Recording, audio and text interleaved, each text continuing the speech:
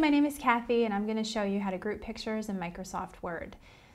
Grouping pictures in Microsoft Word is pretty straightforward and easy, and I'm going to show you how.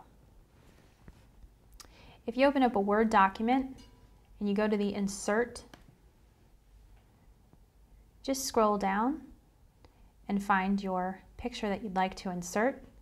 You can insert something from the clip art gallery, you can insert something from your files on your browser. Here I'm going to give you an example of the clip art gallery, so I'm going to click that. I'm going to insert 2 pictures.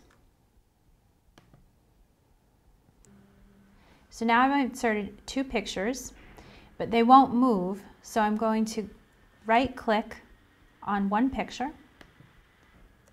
and you'll go down and choose Wrap Text, and in that menu you'll choose None. After doing this, you'll see that your pictures are completely mobile and you can drag them anywhere on the page. I'm going to do the same for the second picture. Right click, choose Wrap Text, choose None, and now your pictures are mobile.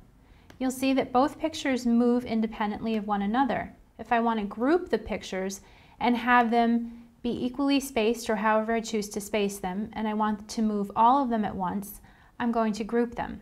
In order to group the pictures, I'm going to press Shift and click on the first picture and hold Shift down and click on the second picture. If I had more than 2 pictures, I would continue to hold the Shift key down and click each picture. Then I'm going to right click and I'm going to choose Grouping and click on Group. Now my pictures are grouped. And if I just click on one picture or anywhere in the group, I can move them around together anywhere on the page.